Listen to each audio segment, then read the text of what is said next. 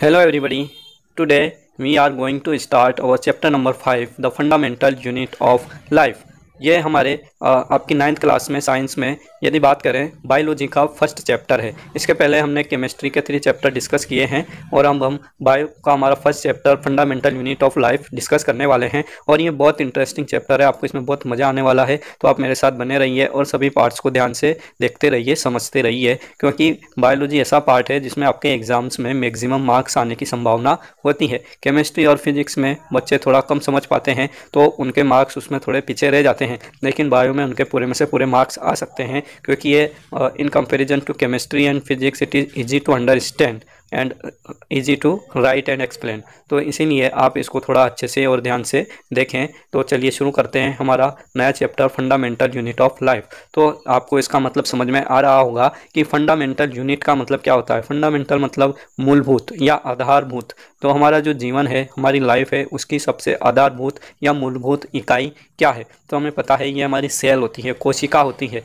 जैसे कि आप देखते हैं मकान बना होता है तो उसके अंदर क्या होती हैं, ब्रिक्स लगी होती हैं, छोटी छोटी ईंटें लगी होती हैं या फिर पत्थर के टुकड़े लगे होते हैं। ठीक है, तो ये जो ब्रिक्स हैं या पत्थर के टुकड़े हैं, इन्हीं से मिलकर वह मकान बना होता है, लेकिन हमें यह बाहर से ऐसे दिखाई नहीं देता है। ठीक है, कि इसमें ईंटें कैसे लगी हुई हैं। तो यदि आप हमारे शरीर की बात करें तो हमारा शरीर भी छोटी छोटी कोशिकाओं से मिलकर बना होता है। तो इस चैप्टर में हम उन्हीं सेल्स के बारे में डिस्कस करने वाले हैं कि वे सेल आखिरकार होती क्या है, उनकी डिस्कवरी कैसे हुई और उनके अंदर क्या क्या इंटरेस्टिंग चीज़ें पाई जाती हैं और किस तरह से हमारी बॉडी को कंट्रोल करती हैं और क्यों हम उनको फंडामेंटल यूनिट ऑफ लाइफ कहते हैं। ठीक है, ये हमारी डेफिनेशन भी है, सेल की एक डेफिनेशन भी आप कह सकते हैं बहुत शॉर्ट में। यदि आपसे पूछा जाए सेल क्या, तो cell is the structural and fundamental unit of life. कोशिका हमारे जीवन की संरचनात्मक और क्रियात्मक और आधारभूत इकाई होती है। ठीक है, तो इस तरह से आप इसको एक लाइन में भी डिफाइन कर सकते हैं। So let's we start now. While examining a thin slice of cork, Robert Hooke saw that the cork resembled the structure of a honeycomb consisting of many little compartments। तो एक scientist थे जिनका नाम था Robert Hooke. वे क्या कर रहे थे, एक कॉर्क की स्लाइस को, कॉर्क हमारे पेड़ से प्राप्त होता है, पेड़ की छाल से, उसको वे एग्जामिन कर रहे थे, उसको ऑब्जर्व कर रहे थे उनके द्वारा बनाए गए एक माइक्रोस्कोप में। तो उन्होंने देखा कि उस कॉर्क में उनको हनी कॉम्ब की तरह क्या दिखाई दिए, कुछ स्ट्रक्चर दिखाई दिए। हनी कॉम्ब आपने देखा होगा, जो मधुमक्खी का छत्ता होता है, उसमें कितने सुंदर आपके सेल्स या आपके खांचे बने होते हैं, उनको उन्होंने उसमें एग्जामिन किया। ठीक है, वह कैसे थे, छोटे छोटे लिटिल कंपार्टमेंट्स थे, छोटे छोटे कंपार्टमेंट्स उसमें बने हुए थे, जिसमें मधुमक्खी क्या करती है, अंडे देती है और अपने शहद को भी इकट्ठा करती है। Cork is a substance which come from the bark of a tree. Cork हमारा एक पदार्थ होता है जो हमें पेड़ की छाल से मिलता है। This was in the year 1665। और ये कब की घटना है, ये 1665 की घटना है, मतलब ये बहुत पुरानी घटना है। इससे पहले किसी ने भी इस तरह से किसी भी चीज़ को माइक्रोस्कोप के नीचे एग्जामिन नहीं किया था। When hook made this chance observation through a self design microscope. ठीक है, तो रॉबर्ट हुक ने उनका खुद का एक माइक्रोस्कोप बनाया था जो बहुत प्रिमिटिव था, और आप उसको इधर डायग्राम में देख सकते हैं कि ये जो माइक्रोस्कोप था ये बहुत प्रिमिटिव था और इसमें बहुत जो सेल्स होती हैं हमारी उनको हम नहीं देख सकते थे, केवल डेड सेल को ही वे एग्जामिन कर पाए थे, लिविंग सेल को वे नहीं देख पाए थे। ठीक है, तो Robert Hooke called these boxes sales. तो उन्हें जो हनी कॉम्ब के जैसे स्ट्रक्चर उसमें देखने को मिले थे हमारे बार्क में या कॉर्क की स्लाइस में, तो उन्होंने उन बॉक्सेस को क्या कहा, सेल्स कहा। Sales is a Latin word for a little room. तो लैटिन भाषा में सेल का अर्थ होता है एक छोटा कमरा। ठीक है, जैसे आपने देखा होगा मूवीज़ वगैरह में जो जेलें होती हैं, ठीक है, उनमें छोटे छोटे कोठियाँ कमरे बने होते हैं, उनको हम क्या कहते हैं, सेल कहते हैं। ठीक है, तो उसी से इसका नाम पड़ गया सेल, छोटे छोटे कमरे। सेल का मतलब होता है छोटे छोटे कमरे, क्योंकि मधुमक्खी का छत्ता होता है, उसमें वे अंडे देती हैं। ठीक है, तो हर अंडे में से क्या निकलती है, एक मधुमक्खी निकलती है, तो उनका एक वो कमरा होता है, छोटा कमरा होता है, तो वहीं से उन्होंने इसको नाम दे दिया एक छोटा कमरा। दिस में same to be a very small and insignificant incident but it is very important in the history of science। तो ये जो घटना थी ये बहुत छोटी घटना थी और इनसिग्निफिकेंट मतलब इसका इतना महत्व नहीं था।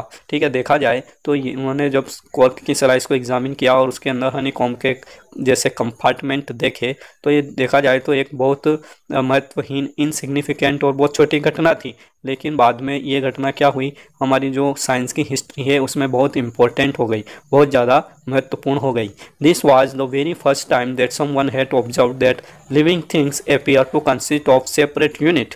तो ये पहला मौका था या पहला समय था, पहली बार ऐसा हुआ था जब किसी ने क्या किया था कि जो हमारी लिविंग थिंग्स होती हैं उनको बहुत बारीकी से देखने की कोशिश की थी और ये पता लगाने की कोशिश की थी कि ये जो लिविंग थिंग्स होती हैं, बॉडीज़ होती हैं, ये छोटे छोटे सेपरेट यूनिट से मिलकर बनी होती हैं। मतलब इसमें भी क्या होती हैं, आगे छोटी यूनिट्स पाई जाती हैं। The use of the word cell to describe this units is being used till day in the biology. तो बायोलॉजी में जब हम पढ़ते हैं आज भी, तो ये सेल वर्ड जो किसने दिया था, रॉबर्ट हुट ने दिया था 1665 में, इसको आज भी हम इन यूनिट्स को पहचानने में और डिस्क्राइब करने में यूज में लेते हैं। ठीक है, तो ये आपके यहाँ पर एक क्वेश्चन आ जाता है कि सबसे पहले सेल को किसने देखा। तो सबसे पहले सेल को देखने वाले कौन थे, हमारे रॉबर्ट हुक थे। दूसरा क्वेश्चन आ जाता है कि सबसे पहले सेल को सेल नाम किसने दिया, तो सेल को सेल नाम भी रॉबर्ट हुक ने ही दिया था। ठीक है, तो यहाँ पर एक और बात आपको ध्यान रखनी है कि इन्होंने जो सेल देखी थी वह डेड सेल थी। कॉर्क में जो सेल होती हैं वे मृत कोशिकाएं होती हैं। उस समय इतने स्टेनिंग वगैरह के वहाँ पर इक्विपमेंट नहीं थे, प्रोसीजर नहीं थे, तो वे लिविंग सेल को नहीं देख पाए थे, उन्होंने सिर्फ डेड सेल को ही देखा था। तो आपको ये ध्यान में रखना है कि उन्होंने जो सेल देखी थी वह डेड सेल थी। लिविंग सेल बाद में ल्यूवेनहॉक ने देखी थी, जिसको हम आगे स्टडी करने वाले हैं। तो यहाँ पर आपके नेक्स्ट टॉपिक आता है, what are living organisms made up of. हमारे लिविंग ऑर्गेनिजम्स किन चीज़ों से बने होते हैं, है ना, उनकी बॉडी जो होती है वह किन चीज़ों से मिलकर बनी होती हैं या उनकी यूनिट्स क्या होती हैं, तो वही हमको पढ़ना है। सेल के बारे में एक यहाँ पर एक्टिविटी दी गई है, let us take a small piece from N onion bulb. आप क्या करेंगे, ओनियन बल्ब का एक पीस लेंगे, छिलका उसका उतार लेंगे, आप टुकड़ा लेंगे उसका, with the help of a pair of forceps, और आप ये एक फोरसेप की सहायता से करेंगे। फोरसेप हमारा चिमटा होता है। We can peel of the skin called epidermis from the concave side inner layer of the onion. और आप क्या करेंगे, उस पीस से ओनियन का जो आपने छिलका उतारा है उसकी जो अंदर की सतह होती है, कॉनकेव साइड, कॉनकेव का मतलब होता है जैसे कि हम कॉनकेव लेंस या कॉनकेव मिरर पढ़ते हैं, तो आपने देखा होगा कि इस तरह से कोई सरफेस होती है तो उसमें दो सतह होती हैं, ये हमारी कॉनकेव सतह होती है।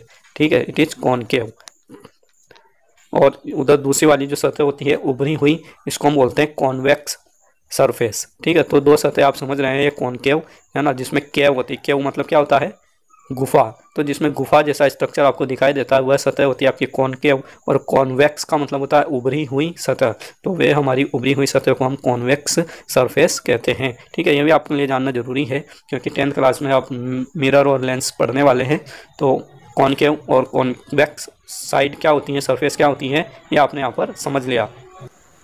और साथ में यहाँ पर दिया गया है कि आपको इस कॉनकेव सतह पर एक पील होती है, एक पतली झिल्ली वहाँ पर लगी होती है, जिसको आपने कई बार देखा होगा, आप प्याज खाते हैं सलाद के रूप में, तो एक पतली झिल्ली वहाँ पर होती है, तो उसको हम कहते हैं एपिडर्मिस। ठीक है, उस एपिडर्मिस को भी आपको क्या करना है, निकालना है। ठीक है, उस ओनियन का जो आपने पीस लिया है उसमें से उस पतली झिल्ली को यानी एपिडर्मिस को आपको निकाल लेना है। This layer can be put immediately in a watch glass, और इस लेयर को आपको क्या करना है, एक वॉच ग्लास में रख लेना है कंटेनिंग वाटर, जिसमें क्या होगा, वाटर भरा होगा। This will prevent the peel from getting folded और गेटिंग ड्राई। ये क्या करेगा, ये पानी में रखने से हमारी जो पील होती है जो कि बहुत नाजुक होती है वह फोल्डिंग होने से बच जाएगी, है ना, वह उसमें झुर्रियाँ नहीं पड़ेंगी और वह ड्राई भी नहीं होंगी। ठीक है, वह सूख नहीं जाएगी जल्दी से। What do we do with this पील, अब हमें इस पील के साथ क्या करना है, वह जो हमने झिल्ली निकाली है उसके साथ क्या करना है। Let us take a glass slide, अब हम एक ग्लास स्लाइड लेंगे, put a drop of water on it and transfer a small piece of the peel from the watch glass to the slide. और हम क्या करेंगे, उसके ऊपर वॉच ग्लास के ऊपर एक पानी की बूंद डालकर उस पर हम पील को ट्रांसफ़र कर देंगे। ठीक है, हमारी जो झिल्ली है हमने वॉच ग्लास में रखी थी उसको स्लाइड पर ट्रांसफ़र कर देंगे। Make sure that the peel is perfectly flat on the slide. तो आपको ये भी यहाँ पर ध्यान में रखना है कि जो हमारी पील है, झिल्ली है, वह स्लाइड के ऊपर बिल्कुल अच्छी तरह से फैल जाए, उसमें फोल्डिंग्स ना हो। A thin camel hair paint brush might be necessary to help transfer the peel, और वॉच ग्लास से स्लाइड पर पील को ट्रांसफ़र करने के लिए आपको ब्रश का यूज करना है, जो आपको पेंट ब्रश होता है, कोई सा भी आप यूज कर सकते हैं generally. Now we put a drop of safranin solution on this piece followed by a cover slip. तो आपको क्या करना है, जैसे ही आपने पील को स्लाइड के ऊपर रखा, उसके ऊपर आपको क्या डालना है, सेफ्रेनिन सॉल्यूशन डालना है। ये केमिकल होता है जो हमारी कोशिकाओं को कलरिंग करता है, उनको डाई करता है, ठीक है। तो हम इसको बोलते हैं स्टेन, ठीक है। ये जो हमारा सॉल्यूशन होते हैं इनको हम क्या बोलते हैं, स्टेन। और इस तरह से कलर को डालना या डाई को डालना हमारा कहलाता है स्टेनिंग, ठीक है। स्लाइड को स्टेन करना, तो इससे क्या होता है, ये स्टेन हमारी सेल्स को क्या करता है, कलर प्रोवाइड करता है ताकि वह आसानी से हमें विजिबल हो सके, दिख सके, ठीक है। तो सेफ्रेनिन डालने के बाद आप क्या करेंगे, उसके ऊपर जो हमारी पील है उसके ऊपर एक कवर स्लिप लगा देंगे। ये एक बारीक पतली कांच की स्लाइस होती है जिसको आपको उस स्लाइड के ऊपर डालना है, ठीक है। Take care to avoid air bubbles while putting the cover slip with the help of a mounting needle. अब आपको जो एयर बबल्स वहाँ पर आ जाते हैं, स्लाइड हम डालते हैं तो वहाँ पर एयर बबल्स आ सकते हैं, ठीक है। तो वे एयर बबल्स यदि आ जाएंगे तो आपको स्लाइड माइक्रोस्कोप में अच्छे से दिखाई नहीं देगी, तो आपको एक नीडल की सहायता से उसको अच्छे से माउंट करना है और बबल्स आने से बचाने हैं, ठीक है। आज जो है टीचर फॉर हेल्प, और आप इसके लिए अपने टीचर की हेल्प ले सकते हैं। We have prepared a temporary mount of onion पील। तो इस तरह से हमने क्या बना लिया, हमारी जो ओनियन पील है उसका एक टेम्पररी माउंट, मतलब हमने उसका एक स्लाइड बनाया है। स्लाइड हमारी दो तरह की होती है, ठीक है। एक तो टेम्पररी माउंट होता है और दूसरा परमानेंट माउंट होता है। आप देखना आपकी बायो की लैब में कुछ स्लाइडें पड़ी होंगी पहले से, तो उनको हम परमानेंट कहते हैं, मतलब वो कभी भी यूज में ली जा सकती हैं। लेकिन ये जो हमने बनाई है ये टेम्पररी, मतलब आप इसको एग्जामिन करेंगे और फिर वापस इसको डिस्कार्ड कर देंगे, ये फिर बाद में काम नहीं आएगी, ठीक है। परमानेंट स्लाइड बनाने का प्रोसीजर थोड़ा अलग होता है जिसको आप बाद में स्टडी कर सकेंगे।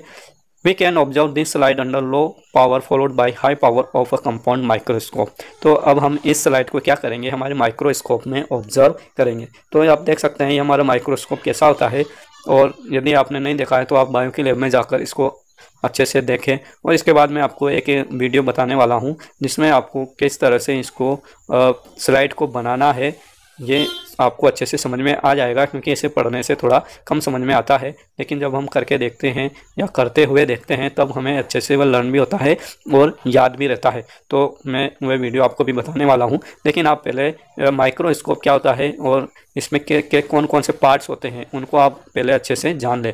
तो हमारा जो सबसे ऊपरी पार्ट होता है माइक्रोस्कोप का उसको हम कहते हैं आई पीस, और यहाँ पर क्या लगे होते हैं, लेंस लगे होते हैं, ठीक है। आई लेंस उसको हम कहते हैं। तो ये आई पीस है हमारा, ठीक है। फिर उसमें एक नीचे लंबी ट्यूब होती है जिसे बॉडी ट्यूब कहते हैं। फिर हमारे जो हैंडल होता है उसके ऊपर दो हमारे कोर्स एडजस्टमेंट और फाइन एडजस्टमेंट वाले दो बोल्ट या नट लगे होते हैं, जिनको घुमाकर हम क्या करते हैं, हमारी जो फोकल लेंथ होती है माइक्रोस्कोप की, इसको एडजस्ट करते हैं और उसको लाइट को फोकस करते हैं। हमारी जो सेल नीचे हम लगाते हैं ये हमारी नीचे स्टेज होता है, ठीक है। इस स्टेज पर हम यहाँ पर स्लाइड लगाते हैं, माइक्रोस्कोप स्लाइड, ठीक है, लिखा हुआ है। फिर इसके ऊपर एक क्लिप्स होते हैं, क्लिप्स को एडजस्ट कर देते हैं ताकि स्लाइड हिलती नहीं है। फिर हम इसको नीचे वाले मिरर को एडजस्ट करते हैं ताकि जो लाइट होती है वह अच्छे से हमारी स्लाइड पर फॉल हो। आपको पता है किसी भी चीज़ को देखने के लिए लाइट सबसे ज़रूरी होती है, तो यहाँ पर लाइट होना ज़रूरी होता है। तो इसको लाइट को हम एडजस्ट करते हैं और ये लाइट हम कहाँ फोकस करते हैं, स्लाइड पर। फिर ये लाइट इसको इमेज को बनाते हुए ये हमारी आंखों में पहुँचती है, ठीक है। तो इस तरह से आपको किस स्लाइड को एडजस्ट करना है, माइक्रोस्कोप को भी आपको चलाना या इसको एडजस्ट करना आना चाहिए। तो आप ये प्रैक्टिस करेंगे तब आपको ये आ पाएगा। तो अब हम इसका वीडियो पहले देख लेते हैं फिर आगे पढ़ेंगे, ओके। तो हम देखते हैं कि टेम्पररी माउंट बनाने के लिए हमें क्या क्या मटेरियल्स की यहाँ पर आवश्यकता होती है। तो सबसे पहले हमें कवर स्लिप चाहिए, ग्लिसरीन चाहिए, एक ग्लास स्लाइड चाहिए, ओनियन के पीसेस चाहिए, 5 ग्लास चाहिए, ये हमारा डिस्टिल्ड वाटर होता है, सेफ्रेनिन चाहिए और एक फोरसेप चाहिए, साथ में एक ब्रश भी चाहिए, निडल चाहिए और एक कंपाउंड माइक्रोस्कोप भी हमें यहाँ पर चाहिएगा। ये हमारा ब्लोटिंग पेपर है, ड्रॉपर है। और अब हम इसका प्रोसीजर देख लेते हैं कि इसकी क्या क्रियाविधि है। तो एक वॉच ग्लास में आपको थोड़ा सा डिस्टिल्ड वाटर लेना है, फिर उसमें आपको जो हमारी ओनियन है उसकी पील, ठीक है, ये हमारी कॉनकेव सरफेस होती है उसके हमें क्या निकालनी है, पील निकालनी है। तो इस पील को निकालकर या एपिडर्मिस को निकालकर आपको वाटर में डालना है वॉच ग्लास में, और दूसरे वॉच ग्लास में आपको सेफ्रेनिन की कुछ बूंदे यहाँ पर डालनी है, ठीक है। यहाँ पर 5-6 बूंदे आप सेफ्रेनिन की डालकर आपकी जो एपिडर्मिस है उसको आप यहाँ पर ट्रांसफर कर देंगे सेफ्रेनिन के अंदर, ठीक है। तो इसको 30 सेकंड या 45 सेकंड तक सेफ्रॉनिन में रखने के बाद इसको वापस हमें वाटर में ट्रांसफ़र करना होगा इसको वॉश करने के लिए। तो इस तरह से आप इसको अच्छे से वॉश कर लेंगे। और ये हमारी ओनियन पील यहाँ पर दिखाई दे रही है, तो ये माइक्रोस्कोप में भी अच्छे से दिखाई दे, इसलिए हम इसकी स्टेनिंग करते हैं। फिर हम हमारी ग्लास स्लाइड पर 2-3 बूंदे ग्लिसरीन की डालकर उसके ऊपर ओनियन की पील को ट्रांसफ़र कर देते हैं। तो इस तरह से हमने यहाँ पर ओनियन की पील को ट्रांसफ़र कर दिया और उसके ऊपर नीडल की सहायता से कवर स्लिप को रख दिया। और जो हमारे एक्स्ट्रा ग्लिसरीन होता है जो बाहर निकल जाता है उसको आप ब्लोटिंग पेपर की सहायता से साफ कर देंगे। ठीक है, फिर उसके बाद आप स्लाइड को माइक्रोस्कोप में लगाकर एग्जामिन करेंगे। तो आपको क्या ऑब्जर्वेशन यहाँ पर देखने को मिलता है, तो आपको ऑब्जर्वेशन में माइक्रोस्कोप में आपको ओनियन की सेल्स दिखाई देती हैं जो कुछ इस तरह की होती हैं। बहुत अच्छी हमारी स्लाइड यहाँ पर बनती है। आपको ये सेल वाल भी इसमें दिखाई देगी, जो बाउंड्रीज हैं वो सेल वाल हैं। और ये जो डॉट्स ब्लैक डॉट्स होते हैं न्यूक्लियस होता है। इसके अलावा जो सेल के अंदर मटेरियल भरा होता है साइटोप्लाज्म होता है, उसके अलावा उसमें वैक्यूल्स वगैरह भी होते हैं। तो ये हमारी बहुत अच्छी यहाँ पर स्लाइड बनी है। और हमारा जो कंक्लूजन है वह क्या है कि हमारी जो प्लांट सेल्स होती है या ओनियन की पील होती है वह छोटी छोटी स्मॉल यूनिट से मिलकर बनी होती है जिन्हें हम सेल कहते हैं। तो वापस हम अपनी टेक्स्ट बुक पर आ जाते हैं और इस तरह से आपने वीडियो में अच्छे से देखा और समझा कि आपको ओनियन की जो पील होती है उसकी स्लाइड कैसे बनानी है। तो आगे हम देखते हैं What do we observe as we look through the lens? तो आप जब लेंस में आई पीस में देखते हैं तो आप क्या ऑब्जर्व करते हैं? Can we draw the structure that we are able to C through the microscope? क्या हम माइक्रोस्कोप से जो देख रहे हैं वह स्ट्रक्चर बना सकते हैं, उसको अपनी कॉपी में ड्रॉ कर सकते हैं? On an observation sheet does it look like figure 5.2? तो क्या ये आपको यहाँ पर फिगर में जैसे आपके डायग्राम दिख रहा है या मैंने अभी जैसे वीडियो में दिखाया है उस तरह से आप इसका डायग्राम बना सकते हैं? तो बिल्कुल हम वहाँ पर बना सकते हैं। और आपको वहाँ पर क्या क्या चीज़ें देखने को मिली थी, तो वहाँ पर हमें सेल वॉल, न्यूक्लियस, साइटोप्लाज्म और वैक्यूल्स हमने वहाँ पर देखा था। तो इस तरह से आप अच्छे से समझ पा रहे होंगे कि हमारी जो सेल्स होती हैं वे क्या होती हैं और कैसे दिखाई देती हैं। We can try preparing temporary mounts और pins of onion of different size. हम अलग अलग साइज के या दूसरे ओनियन को लेकर भी क्या कर सकते हैं, उनके टेम्पररी माउंट बना सकते हैं। What do we observe? तो आप क्या देखोगे? Do we C similar structure और डिफरेंट स्ट्रक्चर? तो क्या आपको जब भी आप ओनियन की पील बनाओगे तो क्या आपको इसी तरह की संरचनाएं दिखाई देंगी या उनके स्ट्रक्चर, उनकी आकृति अलग होगी? तो मैं आपको बता दूं कि आप कोई सा भी ओनियन ले लो, कहीं से भी ले लो, सभी ओनियन पील की जो सेल्स होती हैं वे ऐसी ही दिखाई देती हैं। ठीक है, हो सकता है ओनियन छोटा हो, बड़ा हो, है ना, उसका कलर किसी का रेड हो, किसी का व्हाइट हो, लेकिन उनकी जो सेल्स हैं वे बिल्कुल एक जैसी हमें दिखाई देती हैं। ठीक है, ये हमारा बेसिक डिफरेंस यहाँ पर होता है और इसीलिए हम इनको क्या कहते हैं? Basic fundamental structural and functional unit of life कहते हैं। ठीक है, तो आगे जो हमारा टॉपिक है व्हाट आर दीज स्ट्रक्चर्स, मतलब ये सेल क्या होती हैं और वास्तव में इनमें क्या क्या चीज़ें होती हैं, इनको हम आगे अपने नेक्स्ट पार्ट नंबर 2 में स्टडी करने वाले हैं। तो आपको ये पार्ट कैसा लगा आप ज़रूर मुझे कमेंट करके बताएं। और यदि आप वीडियो देख रहे हैं तो आप नीचे ज़रूर अपनी प्रेजेंट दें ताकि मुझे पता चले कौन कौन यहाँ पर प्रेजेंट है और वीडियो को देख पा रहा है। ओके, तो thank you for watching this video and subscribe if you are new. Okay, thanks.